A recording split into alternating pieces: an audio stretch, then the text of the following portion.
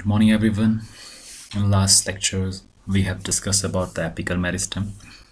Apical meristem में हमने shoot apical meristem के बारे में पढ़ा, root apical meristem के बारे में पढ़ा. So that was all about the meristematic tissue. आज हम discuss करेंगे permanent tissues के बारे में. So today's learning objectives are, we will discuss about permanent tissue. Permanent tissue क्या होता है, हमने स्टार्टिंग के लेक्चर में पढ़ा है. जो मेरिस्टेमेटिक टिश्यू हैं they have power of cell division.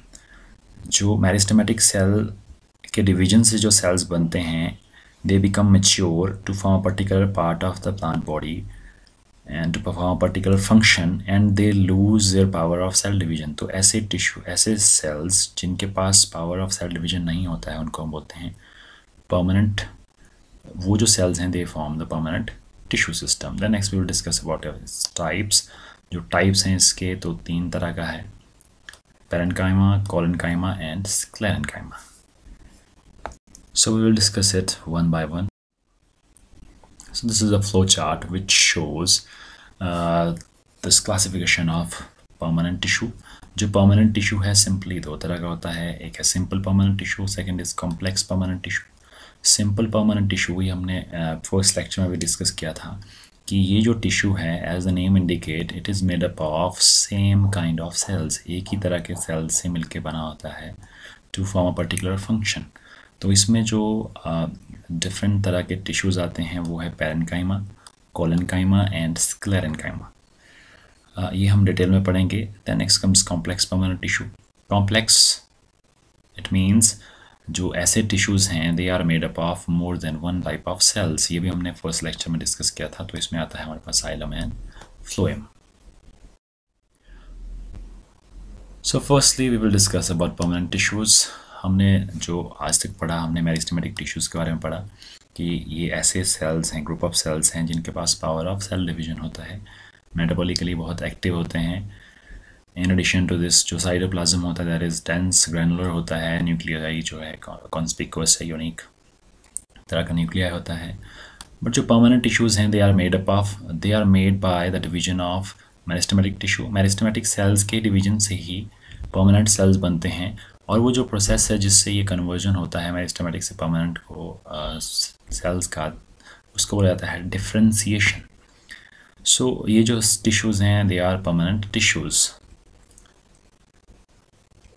So permanent tissues क्या होते हैं, इनके कैरेक्टरिस्टिक फीचर्स क्या हैं. पहली बात, they lose their power of cell division. इनके पास जो पावर ऑफ सेल डिवीजन है वो ख़त्म हो जाती है.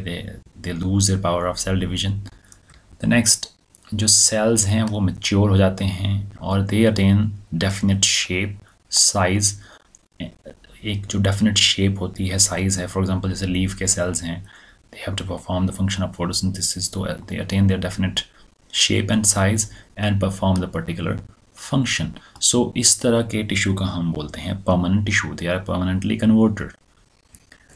Then they may be primary और secondary. ये जो permanent tissues हैं primary भी हो सकते हैं और secondary भी हो सकते हैं. Primary tissues होते हैं जो हमारे बनते हैं meristem से. For example जैसे apical meristem से बनते हैं.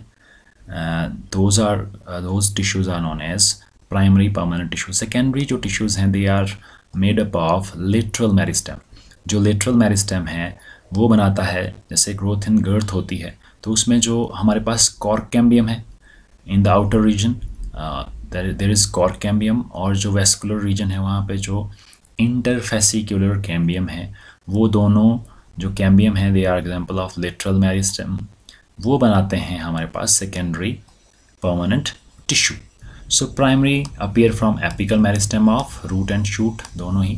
Secondary में बनते हैं हमारे lateral meristem जिसमें आता है हमारे पास cork cambium and vascular cambium. Vascular cambium में भी interfascicular cambium. और ये जो permanent cells हैं they may be living भी हो सकते हैं और dead भी हो सकते हैं. For example living जैसे parenchyma के cell that for example mature xylem के cell और sclerenchyma. जो टिश्यू है that is dead wall. Dead cells होते हैं, दे में बी थिन और थिक वॉल्ड. जो परमानेंट टिश्यूज़ हैं 2 तरह के हैं जैसे हमने अभी फ्लो चार्ट में पढ़ा था, simple permanent tissue and complex permanent tissue. तो ये इसके टाइप्स हैं, 2। So we will discuss one by one. Simple, सबसे पहले simple permanent tissue. Simple permanent tissue जो है, नाम इसका सिंपल है परमानेंट टिश्यू इसलिए है क्योंकि ये बने होते हैं एक ही तरह के सेल से। That's why these are commonly known as simple permanent tissue. सो 4 तरह का होता है: parenchyma, collenchyma, sclerenchyma and protective tissue. So protective tissues में आता है एपिडर्मल जो टिश्यू है वो, इन एडिशन टू दिस जो क्यूटिकल है, वो सारा का सारा जो टिश्यू जो प्रोटेक्शन प्रोवाइड करता है, that comes under this category. So we will discuss the first one, that is parenchyma. So this is the original picture taken under microscope. So ये जो picture है, इसमें जो ये cells हैं, polygonal cells हैं, which are maybe thin walled, this is thin walled or thick walled, having intercellular spaces. Thin walled living cells हैं, intercellular spaces होते हैं, प्रोटोप्लाज्म होता है इसमें। सो ऐसे जो सेल्स हैं, they are known as parenchymatous cell. So parenchyma नाम इसका, it is derived from a Greek word para. Para means beside and en-chein means to पोर। सो इसका जो मतलब होता है पैरेन्काइमा का, poured beside. Poured beside means it is a semi solid type of substance. ये जो ग्रीक में इसका मतलब होता है poured beside. पैरेन्काइमा बना होता है लिविंग सेल से। थिन वॉल्ड सेल्स होते हैं, ये वेरी करते हैं in their morphology and physiology. Thin walled हैं, जैसा कि पहले डिस्कस कर चुके हैं। पॉलीहेड्रल इन शेप्स इसकी वेरी करती है, दे may be spherical, they may be oval, polygonal etcetera. So mostly जो पैरेन्काइमा है ये बनाता है फंडामेंटल टिश्यू और ग्राउंड टिश्यू। जो मेन ग्राउंड टिश्यू है, फंडामेंटल टिश्यू है, that is made by parenchyma. So it plays important role in photosynthesis, assimilation, respiration, storage, secretion and excretion. सो इसका जो मेन रोल है इस टिश्यू का, तो it is very important in various physiological and metabolic activities. On the basis of function, अब parenchyma के क्या क्या फंक्शंस हैं उसके बेस पे parenchyma is further of follow types. So this is the picture of leaf, you can see here. सो ऐसे parenchymatous cells which contain chloroplast. सो ये जो ग्रीन कलर के सेल्स दिखाई दे रहे हैं हमें लीव्स में, so these are parenchymatous sales and they contain numerous chloroplast.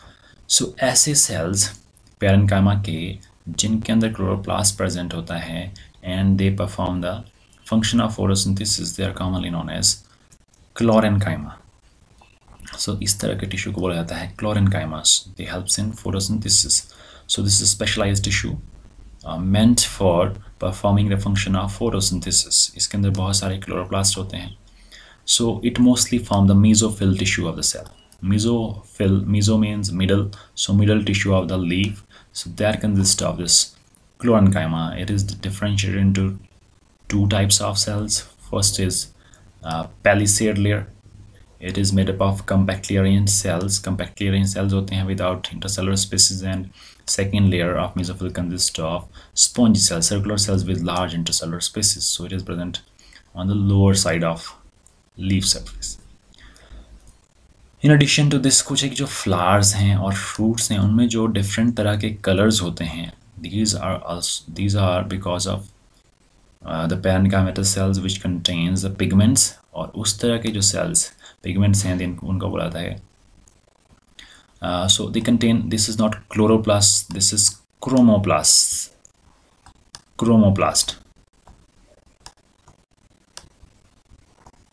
So the chroma means color, plast means body.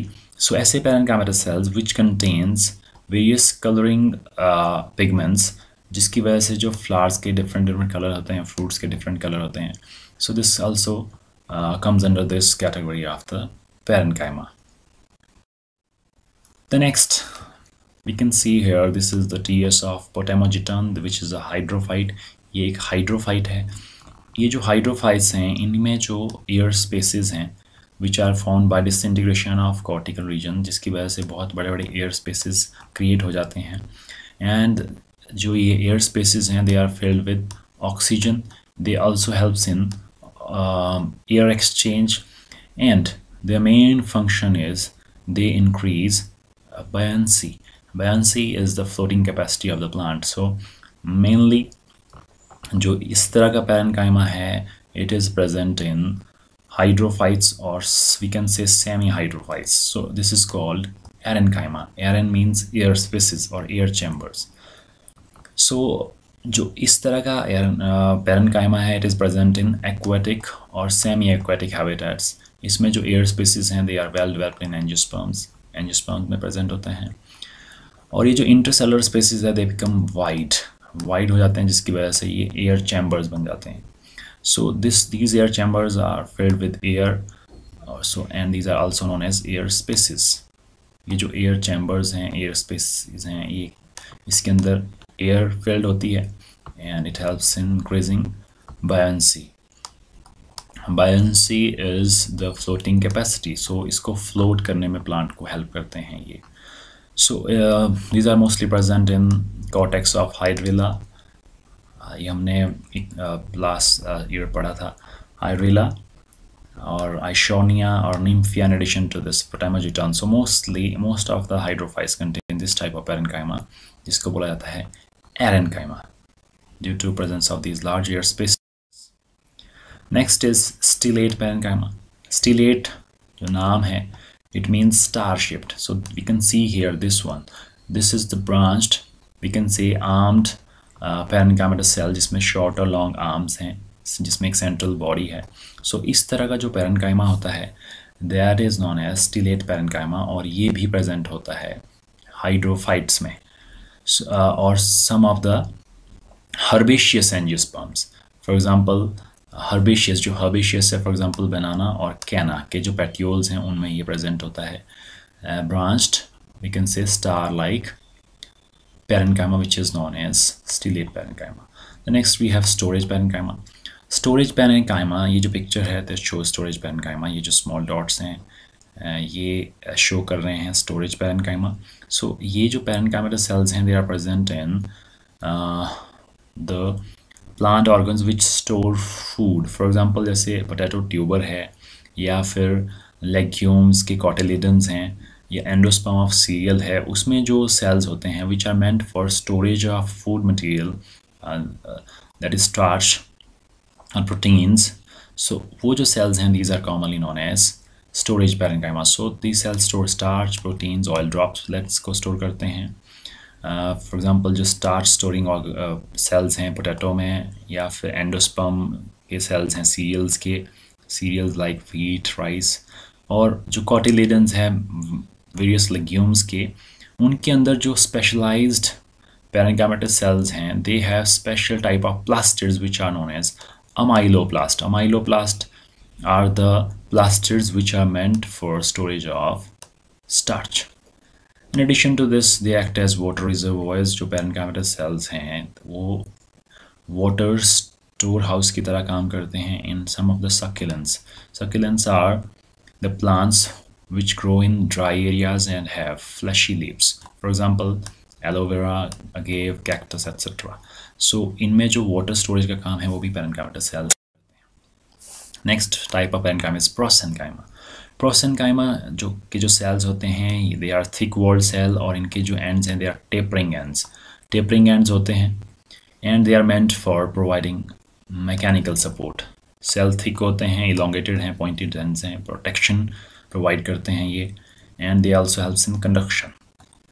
जो थिकनिंग होती है इसमें प्रोसेनकाइमा में, वो लिग्निन की नहीं होती है, इट इज़ ऑफ सेलुलोज की थिकनिंग होती है. कुछ एक जो पेरिसाइकल्स हैं कुछ प्लांट्स की, those are also made up of this type of parenchyma, जिसको बोलते हैं हम प्रोसेनकाइमा.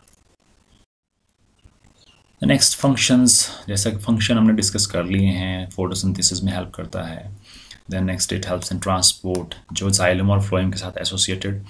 Xylem parenchyma have phloem parenchyma, they help in transportation of food and water, increase floating capacity. There are some parenchymatous cells which are known as idioblasts. They help in secretion of certain enzymes or chemical substances. Then we have transport, it is repeated here. Next is mechanical support like prosenchyma या फिर जो stellate parenchyma है, they helps in providing mechanical support. So this is all about parenchyma. Next is Collenchyma. So Collenchyma, this is derived from a Greek word colla, means glue, gum. Enchyma means an infusion. So glue-like infusion. So it forms the primary plant body. Primary जो plant body है, it is made of Collenchyma. इसके जो cells हैं Collenchyma के, they contain protoplasm. It means they are living cells.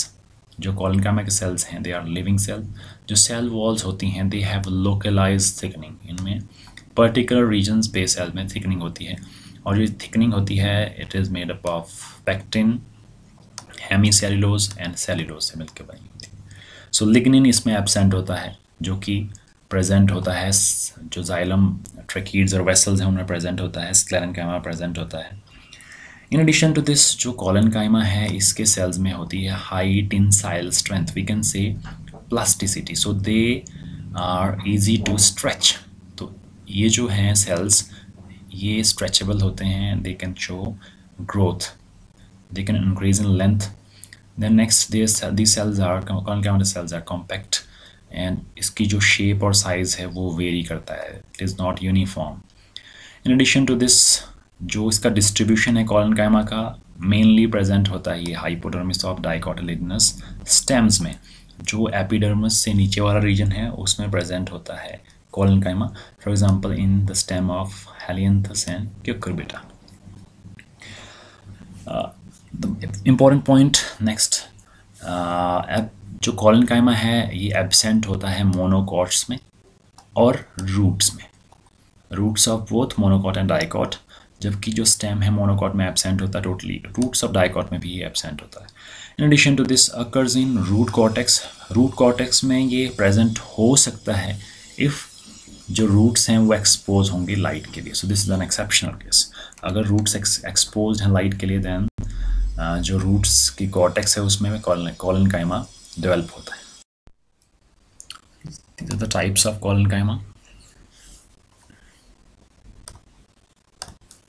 So 4 तरह का Collenchyma होता है. First one is angular. इसमें जो थिकनिंग्स होती हैं, these are present at the angles.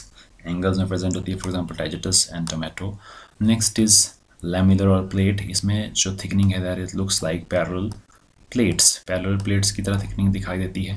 So this type is known as लैमिलर और plate Collenchyma. It is present in the stem of in the hypodermis of stem of sunflower. Sunflower का जो stem है उसके hypodermis में present होता है. Next is annular. Annular में ring like, हर तरफ जो सेल के चारों तरफ है थिकनिंग हुई, यूनिफॉर्मली थिकन्ड सेल्स होते हैं. Lacuna means space. तो इसमें जो सेल वॉल है, इंटरसेलुलर स्पेस की तरफ जो सेल वॉल है वहाँ पे थिकनिंग हुई, उस तरह का जो Collenchyma that is commonly known as lacunate Collenchyma. Lacunate thickening material is deposited on the walls bordering intercellular spaces. For example, hypodermis of Cucurbita stem. So जो Cucurbita की hypodermis है उसमें lacunate Collenchyma present होता है. Next is annular. Annular means ring. Uniformly thickened cells होते हैं इसमें. Looks like circular or ring-like in cross section. Next function है इसका, फर्स्ट इज लिविंग होते हैं सेल्स, और mechanical tissue means protection provide करते हैं, स्ट्रेंथ प्रोवाइड करते हैं प्लांट्स को. In addition to this they are flexible, so they helps in growth also. ये फ्लेक्सिबल होते हैं Sclerenchyma से. थिकनिंग्स होती हैं इसमें, but they are still flexible, and that's why they permit growth and elongation of plants. In addition to this there are certain Collenchyma cells which bear chloroplast. Chloroplast present होता है, chlorophyll होता है. So they perform the function of photosynthesis also. Next tissue is simple permanent tissue, Sclerenchyma.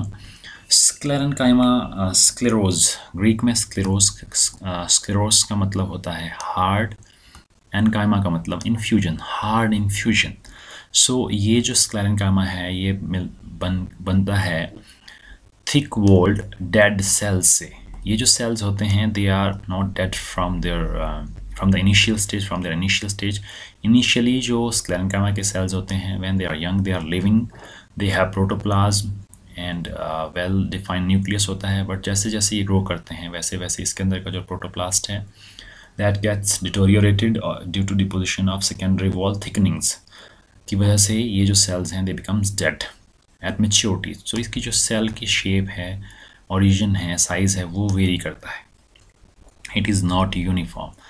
So hard secondary thick walls होती हैं, they are made up of this chemical substance which is lignin. Initially जो sales हैं living होते हैं, there I already discuss, protoplasm होता है due to deposition, जो secondary wall में डिपोजिशन होती है इम्परमेबल वॉल मटेरियल की, जिसकी वजह से ये जो सेल्स हैं स्क्लेरेंकाइमा के, दे बिकम डेड हो जाते हैं at maturity and they have narrow lumen. इसके अंदर का जो ल्यूमन है, स्पेस है सेल्स का, वो कम हो जाता है। इन सम केसेस, एक्सेप्शनल केसेस, जो स्क्लेरेंकाइमा है उसमें थिकनिंग्स तो होती हैं but they show living material that is protoplasm. सो इस तरह का जो स्क्लेरेंकाइमा है उसको बोलते हैं sclerotic parenchyma. Sclerotic parenchyma. Next, अगर हम क्लासिफिकेशन की बात करें स्क्लेरेंकाइमा की, दो तरह का होता है, one is स्क्लेरीड्स, other are fibres. जो स्क्लेरीड्स हैं they are basically small size sales, small size के सेल्स होते हैं as compare to fibres. Fibres are elongated cells with tapering ends, pointed ends होते हैं, they are longer in size। इस fibres का जो ल्यूमन है नैरो होता है, स्क्लेरीड्स का ल्यूमन इससे ज़्यादा होता है। जो स्क्लेरीड्स हैं they are also known as stone sales, इनको स्टोन सेल भी कहा जाता है। सो इसके डिफरेंट टाइप्स हैं, ब्रैकीस्क्लेरीड्स और stone sales. Then मैक्रोस्क्लेरीड्स, ऑस्टियोस्क्लेरीड्स, osteo bone shaped होते हैं, एस्ट्रोस्क्लेरीड्स स्टार शेप होते हैं, ट्राइकोस्क्लेरीड्स हेयर लाइक होते हैं। Next comes fibres. फाइबर्स दो तरह के हैं, xylary fibres means they are associated with secondary xylem और प्राइमरी जाइलम, और जो एक्स्ट्रा जाइलरी फाइबर्स हैं जाइलम के जो बाहर है, external to xylem, like phloem और कॉर्टेक्स रीजन में जो, या पेरिसाइकल रीजन में जो फाइबर्स होते हैं उनको बोला जाता है एक्स्ट्रा जाइलरी फाइबर्स। तो जाइलरी फाइबर्स तीन तरह के होते हैं, fibre tracheids, लिब्रिफॉर्म fibre, gelatinous fibre. While जो एक्स्ट्रा जाइलरी हैं वो भी तीन तरह के होते हैं, phloem fibres, cortical fibres and पेरीवेस्कुलर fibre. पेरीवेस्कुलर are the fibers which are present in pericycle. So we will discuss it one by. Next is sclerids. Sclerids are short size cell, छोटे size के cells present होते हैं, having thick walls, बहुत ही thick wall होती है, thickening is of lignin. They originate from parenchyma. parenchyma से ही इसका origin होता है। सिंपल हो सकते हैं, ब्रांच्ड हो सकते हैं, और इसकी जो शेप है और साइज़ है दैट वेरी करता है, एक जैसा नहीं होता है। इसकी जो शेप है दैट में भी spherical, Oval, cylindrical, dumbbell shape हो सकते हैं, स्टार शेप भी हो सकते हैं। These are shorter than fibres. Fibres से इनका साइज शॉर्ट होता है। They are present in the hard part of the plant body, for example in the endocarp of coconut. In addition to this cortex reason, और पिथ में भी हो सकते हैं, फॉर एग्जाम्पल इन निम्फिया, और पल्प ऑफ फ्रूट में present होते हैं, जैसे stone cell present in pulp of पायरस, पायरस के पल्प में जो प्रेजेंट होते हैं। नेक्स्ट जो टाइप्स हैं इसके, फर्स्ट इज ब्रैकीस्क्लेरिड, जिसको स्टोन सेल्स भी बोलते हैं। दे आर स्मॉल, मोर और less isodiametric, having same diameter. This picture you can see here, this picture shows ब्रैकीस्क्लेरिड्स। तो कॉर्टेक्स में प्रेजेंट हो सकते हैं, ये पिथ में, फ्लोएम में, और पल्प ऑफ फ्रूट्स में, जैसे कि पायरस में प्रेजेंट होता है। सो जो पायरस के पल्प में, नाशपाती का जो पल्प है उसमें जो प्रेजेंट है that is ब्रैकीस्क्लेरिड्स। Next मैक्रोस्क्लेरिड्स are large size rod sales, rod की तरह शेप है इसकी। ये लीव्स में प्रेजेंट होते हैं, कॉर्टेक्स और पिथ में प्रेजेंट होते हैं, इन सीड कोट्स ऑफ लेग्यूम। जो लेग्यूम के सीड कोट्स हैं उसमें भी ये कुछ एक में प्रेजेंट होता है। Next is ऑस्टियोस्क्लेरिड्स। ऑस्टियोस्क्लेरिड्स और bone cells, these are bone like structures. इनके जो एंड्स हैं उसमें स्वेलिंग होती है या डायलेशन होती है। For example, they are present in leaf of हैकिया and they are also present in the seed coat of P. जो पी का सीड कोट है उसमें प्रेजेंट होता है। Next is एस्ट्रोस्क्लेरिड्स। एस्ट्रोस्क्लेरिड्स are star shaped स्क्लेरिड्स, star shape होते हैं। जो इसकी आर्म्स हैं दे radiate from the central region. These are the arms, they may be short or larger in size. So ये जो number of arms है वेरी करती है plants to plants. For example, in the petiole of nymphia, nymphia के petiole में ये present होता है। Trichosclerids. Trichosclerids are the hair-like structures. So they also helps in providing mechanical strength. Next are fibers. जो fibers हैं these are long elongated structures having tapering ends. Tapering ends होते हैं, thick walls होती है। इसमें जो पिट्स हैं दे में भी सिंपल और ओब्लिक हो सकते हैं, और इसके अंदर जो ल्यूमन है that is very narrow lumen. So they are elongated pointed ends, large size के सेल्स होते हैं, नैरो ल्यूमन होता है, थिक वॉल्स हैं, डेड सेल्स हैं। मैकेनिकल सपोर्ट प्रोवाइड करते हैं। सिंपल और ओब्लिक पिट्स प्रेजेंट हैं, जो ये होल हैं, पोर हैं, ये प्रेजेंट हैं। And they are elements, they are associated with xylem and phloem to form xylem fibers and phloem fibers. In addition to this, there are some plants which yields long fibers like linum, astatissimum, corcorus है jute जिसको बोलते हैं, cannabis है, भांग. So these are some fiber yielding plants. In addition to this, जो fibers है, they are associated with hypodermis. Hypodermis के साथ भी हो सकते हैं, pericycle के साथ भी हो सकते हैं, इन कंजक्टिव टिश्यू एंड जो डाइकॉट्स हैं और मोनोकॉट के बंडल शीट्स हैं, उनमें भी ये प्रेजेंट होते हैं. So this is the picture of dicot vascular bundle. इसमें जो ये कैप लाइक स्ट्रक्चर है, ये वाला, दिस पोर्शन इट इज़, और ये नीचे वाला जो पोर्शन है, दिस इज क्लेनकामरस फाइबर. नेक्स्ट इसके टाइप्स हैं. जो फाइबर्स हैं दो तरह का होता है, xylary fibres and extra xylary fibre. Xylary fibre means associated with xylem. Extra xylary xylem के जो बाहर है वो वाले fibres. So firstly will discuss about xylary fibres. Xylary fibres are located in secondary xylem of the plant. जो secondary xylem उसमें होता है, और इनको बोला जाता है वुड फाइबर भी. और ये डेवलप होते हैं वेस्कुलर कैम्बियम से. सो they are developed during secondary growth. दो तरह के होते हैं, लिब्रिफॉर्म फाइबर्स. लिब्रिफॉर्म फाइबर्स होते हैं जो कि स्पेशलाइज जाइलरी फाइबर्स हैं, लॉन्ग होते हैं, थिक होते हैं, सिंपल पिट्स प्रेजेंट होते हैं सेकेंडरी वॉल में. दूसरे हैं फाइबर ट्रैकीड्स. दो तरह के होते हैं हमारे पास जाइलरी फाइबर्स, एक है लिब्रिफॉर्म फाइबर्स, दूसरे हैं फाइबर ट्रैकीड. जो फाइबर ट्रैकीड्स हैं वो थोड़े से शॉर्टर साइज़ के होते हैं as compare to लिब्रिफॉर्म fibres, smaller size के, और हैविंग बॉर्डर पिट्स. इसमें जो पिट्स हैं they are border, means guarded by some chemical substance. Next we have extra xylary fibre. जो एक्स्ट्रा जाइलरी फाइबर्स हैं वो प्रेजेंट होते हैं एक्सटर्नल टू जाइलम, जाइलम के बाहर प्रेजेंट होते हैं. और मोस्ट कॉमनली जो अकरिंग फाइबर है उसको बोला जाता है फ्लोएम फाइबर, और इसको बोला जाता है बास्ट फाइबर भी.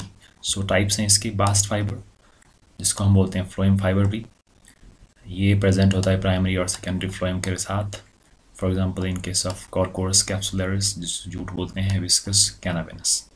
So these are the phloem fibers or bast fiber. Next is cortical and perivascular fibers. Cortical fibers जो होंगे they are present in the cortex. Perivascular जो fibers हैं they are present in the pericycle. Cortex और pericycle में present होते हैं. Function है mechanical support provide करने का young plants में, और ये help करते हैं form bundle cap. Bundle cap बनती है in case of dicot, और bundle sheath बनती है in case of monocot, means vascular bundles को भी protection provide करते हैं. So this is a jute fiber. This is also known as soft fiber. जो hard fiber है that is of coir. Coir जो है fiber of coconut. Coconut का जो fiber है उसको coir कहा जाता है. So this is all about today's lecture. Thank you. Have a nice day.